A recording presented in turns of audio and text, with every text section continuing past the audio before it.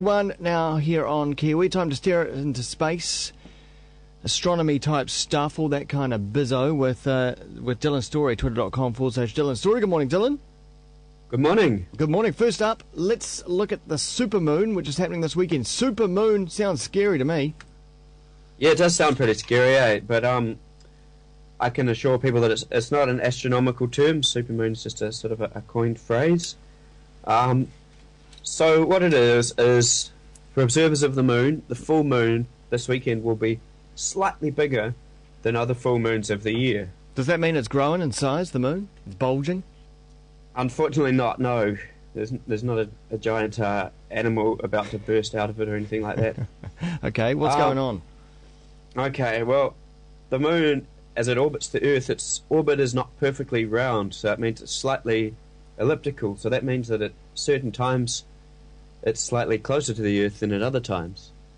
And so its distance orbit is the same as its position orbit. So it takes about a month to go from its closest point back to through its furthest point and back to its closest point again. Yeah. So the closest point is called perigee, and the farthest away point is called apogee. And the distance it's pretty significant, really. It varies between about 356,000 kilometres and about 405,000 kilometres. So that's quite a bit. Yeah, significant. It's quite a percentage difference. So the difference. So this happens every month. A perigee happens every month where it comes at its closest point to Earth. Difference with this one is that it happens to occur on full moon. So we like to look at the moon on full moon. This time the full moon is going to be slightly bigger than other full moons of the year. Right. Okay. And yeah, to the naked eye, you'd go, whoa, heck, big moon. That's about it. Yeah, I mean, I often ask myself, would I notice it if I wasn't sort of watching out for it or diligently looking at it? And the answer is probably no. Every time, when you see the full moon, you're like, oh, that's big. But would you actually notice if you weren't looking out for it? I don't think so. There's going to be it can appear 14% bigger than when the full moon is at its furthest point, and up to 30% brighter, depending on atmospheric conditions. But there's going to be nothing that's strikingly different. You're not going to walk outside your house and go, wow, that's huge. Yeah. Could be impressive at moonrise, I suppose, because that's when the moon always looks bigger due to the amplification of the atmosphere. No, it's not that's a bit of a myth, actually. Oh, it's okay. what's known as the moon illusion. And the best explanation there is, anyway, for this phenomenon is that we perceive the sky in our little spatial awareness human brains. We perceive the sky to be a sort of a shallow dish overhead of us, not a perfect sphere or a half sphere overhead of us. So when we see the moon on the horizon, we expect it to be a long way away on this shallow dish that we see as the sky. When we see it above us or high in the sky, we expect it to be closer on this shallow dish. So when we see it above us, it doesn't look as big because we're expecting it to be closer. So we're expecting it to look bigger. Yeah. If that makes sense. Yeah. Interesting. It could be an exciting weekend. I'm off to Lake Rotorua this weekend, and they're expecting fog in the early morning, and I guess overnight as well. Could be quite spooky around the lake. Could be quite spooky on those lakes. Yeah. Maybe ghost walker through the mist. Who knows? Absolutely. With the full super moon. Interesting. Full moon's always quite bright. Of course, I was up. Any moon on a clear night is really bright. I was up late last night, and it was casting shadows, and it was like walking around in daytime. Yeah.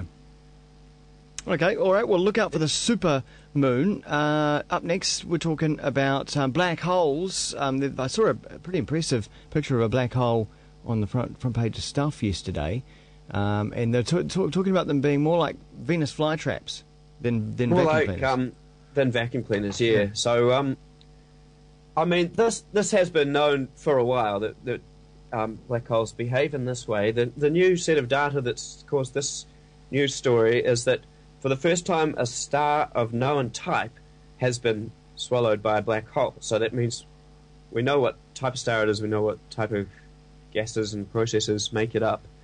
So that gives better analysis data when the star gets pulled into the black hole and ripped apart. Because what happens is, I mean, a black hole doesn't swallow a star whole as such. Its gravity is so strong that as the star gets closer to it or gets into the non-escapable part of its gravity well, Yeah. It actually rips it to pieces. So it rips it into its constituent gas molecules, basically, and these molecules stretch out, usually all around the black hole, and they circle and circle as they go in, as they sort of fall in. And that circling, the friction caused by the motion of them being pulled in so rapidly, heats the particles to an enormous heat. And it's that superheated gas, that's what we see of a black hole. We can see the radiation given off by that superheated gas. That's how basically one of the reasons we know about black holes. So this star of known type has given better data because we know what type of gases to expect going in there. So we now understand a little bit more about what happens as stars are pulled into black holes. Is it kind of like going down a plug hole? You know, like water going down a plug hole? Yeah. I think it's very much like that. Yeah, water can go round and round. You know, water on the far outside can go around for ages before it actually spins around. Of course, in space where there's no friction, or very, very little friction, or there's a little bit of friction caused by collisions of particles, but nothing like water going down a plug hole. So things going around the outside can basically stay there for indefinitely, exactly like the Earth is around the sun. You know, it orbits. The Earth is technically falling into the sun, but it orbits. Its orbit is so far out that it never actually falls into the gravity well. What's also amazing about this is the time frame that it happens in, because you think about, you know, space and time is just so long. You know, the human brain can't even comprehend it, and things are so old. But this process, and I'm just looking at a little video here of the star being sucked into this black hole. You know, you see a dramatic change in what it looks like in only 138 days. Yeah, a couple of 100 days will complete that.